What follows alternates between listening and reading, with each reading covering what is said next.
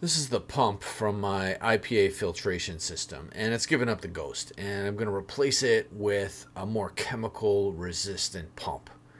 But ultimately it begs the question, is filtration the best way for me to keep my IPA clean for cleaning my resin prints?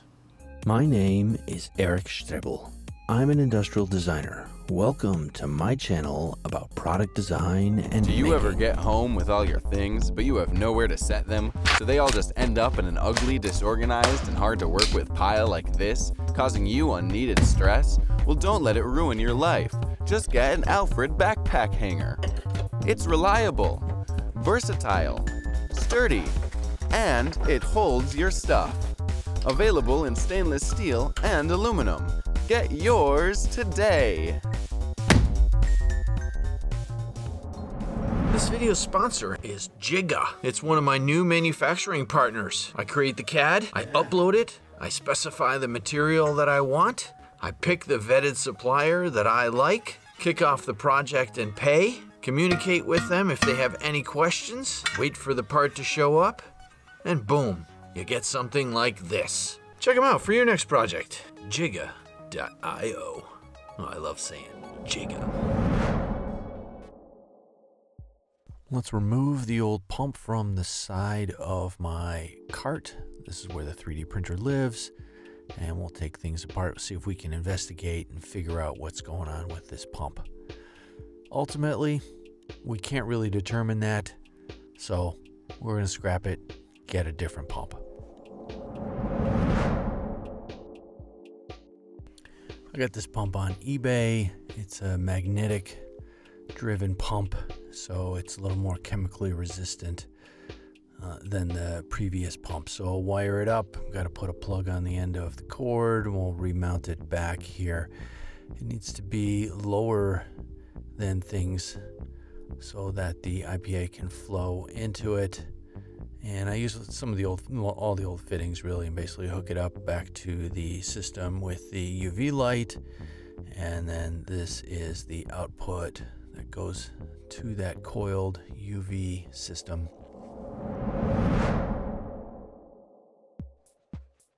This pump requires it to be primed, so I have a squeeze bottle here with some IPA in here, and then on the inlet I fill that with IPA to sort of fill the whole system. We can turn it on, and this pump is like super quiet actually. It works pretty good.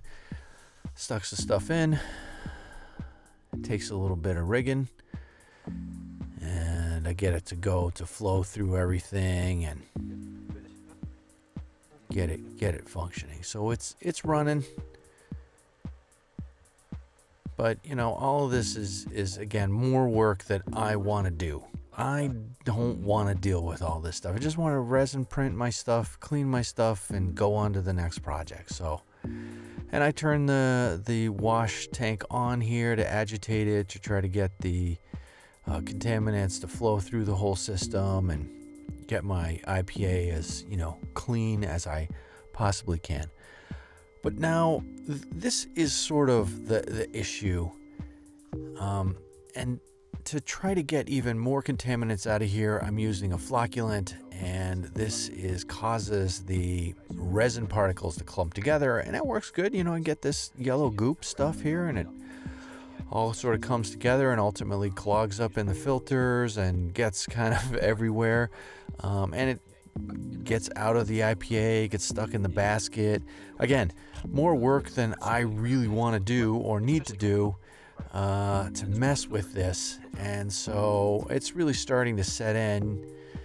This is the IPA. At some point, I can't get it any cleaner than this, and it's slimy and it's slippery, and I got plenty of it, and what am I gonna do with this stuff? I can't use it anymore to wash the resin prints. So the hard truths of this filtration system are starting to set in. It has its limitations. Does it work?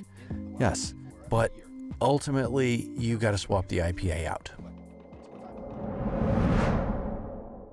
So I'm on YouTube and I watched this video from Ember Prototypes. Phil, he's got one of these Uniram solvent recycling machines. And I'm like, dang, what is that? So I watched the video. I even reached out to Phil, super nice guy. I'll link to his video below. And he was really the inspiration for this. I found this on Marketplace for $1,000 in Buffalo. Had to drive there from Detroit. Knew these are $5,500 made by Uniram Corporation out of Canada. This one's seen better days, and it's a little bit older unit, but works great.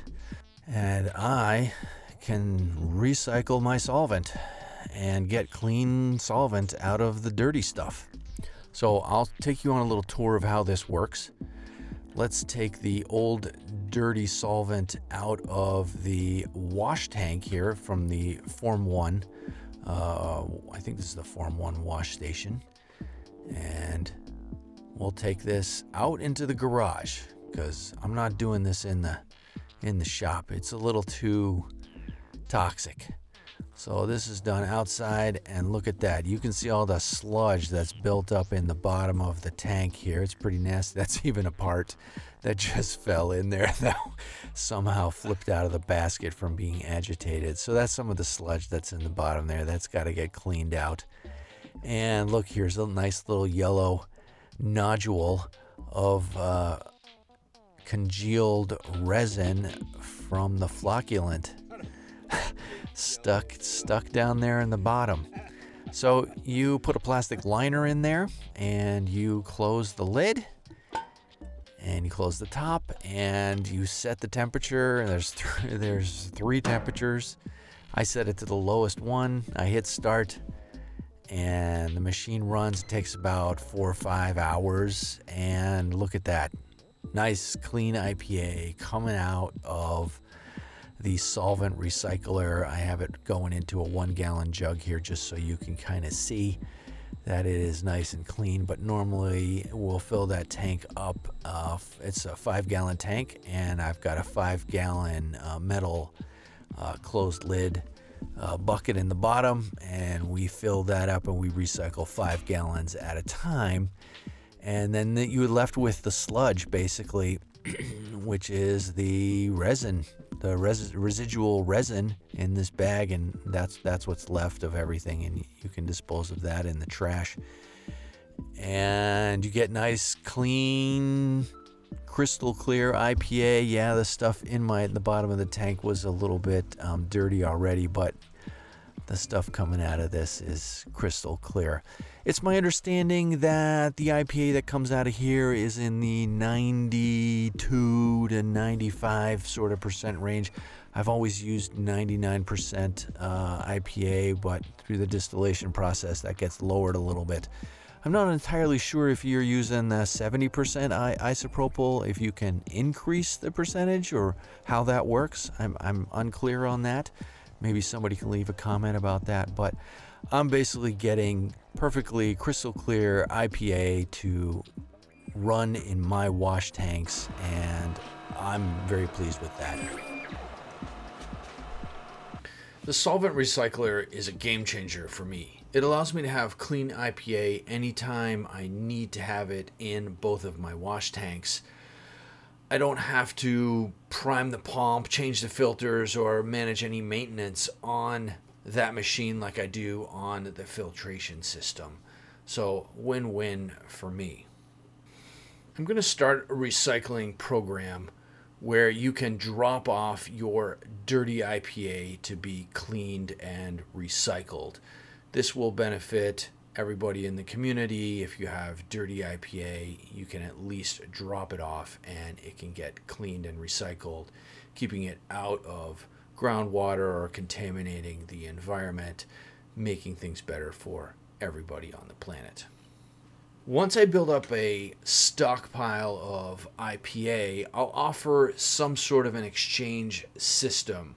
You'll bring me a certain amount of contaminated, dirty IPA, and I'll exchange that with you for some sort of a clean amount of recycled, distilled IPA from the machine here, allowing you to have clean IPA at a much cheaper, more reasonable cost than buying the stuff new.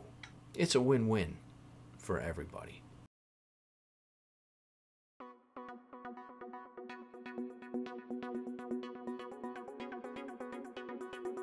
Make sure you give the video a thumbs up and don't forget to subscribe if you haven't already done so. Make sure to hit the bell so you get notifications every time I have a new video. Don't forget to follow me on social media at Botzen Design. I'm now on Blue Sky and unfortunately still on Instagram. Rock on. There's a brand new Botzen Design website with a store that has the backpack hangers, the lure lock, squeeze bottles, and a ton of different basic model making supplies that you can use in your projects.